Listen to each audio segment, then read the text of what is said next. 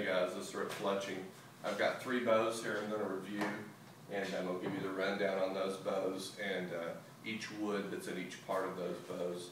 And I just got them in today, and I'm going to do a shooting review on them tomorrow, but I'll tell you a secret. I did sneak outside and shoot them a little bit in the dark, and they shot great. These bows are made by Brad Justice of Mena, Arkansas. You can contact him at 870-389-6914. All these bows are custom handmade bows, and they're very nice. Alright, we'll start with bow number 1 here and give you the rundown on it and the woods that are in this. I'm just going to tell you each part. Okay, this is a 42-pound bow, 64 inches long, and the riser is ash and rosewood. The belly of the bow is rosewood with clear glass over it, and the backing is black glass. The core is black locust, with the tips are rosewood and black glass. Sorry, that one's got a leather cap on it. Very nice, and these bows are cut to center. Shoot very good. Shoot a little bit of a variety of spine shafts through that without having so much trouble. Alright, we'll grab bow number 2 here. These bows have a really good feel in your hand too, and they really feel good. This is a 52-pound bow, and the riser is pear, wood, and red oak. It's kind of unique. I've not seen one made from pear before, but I shot this, and this is I think this is actually my favorite shooting bow of the group. Okay, the riser's pear, wood, and red oak. The belly is babinga, and the backing is stained ash.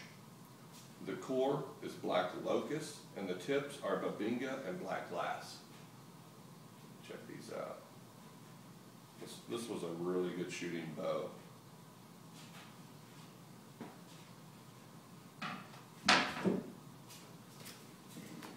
Okay, and the third bow here, last but not least, and this is probably the prettiest one. This is a 43-pound bow, and all these bows are 64 inches long. And the riser is zebra wood, walnut, and ash. The belly is stained curly hickory. I don't know if you guys can see that or not on the video. It is beautiful. It's curly hickory. They just put a light stain on it. Man, it is very, very pretty. And then the backing is black glass. The core is rock maple, and the tips are babinga and white glass. You can see that, and he makes these Flemish twist strings for all his bows, and again, all cut to center. Very good shooting bow. And I'm 6'4", true 30-inch draw. So I'll let you view the design. I'll pull a couple of these bows for you, and you can just get a look at them. As you can tell, very smooth, not an ounce of stack on these bows.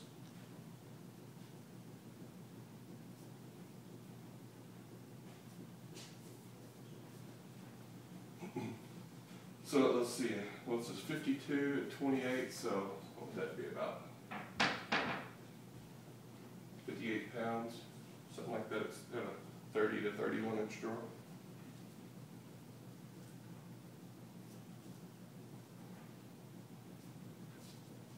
That's the profile of that bow at a full draw. Very nice bows. Feel very good in the hand. Alright, this is Ripfletching. Doing a bow review. We'll do a shooter review tomorrow, so I hope you guys like that. I'll see you on the internet.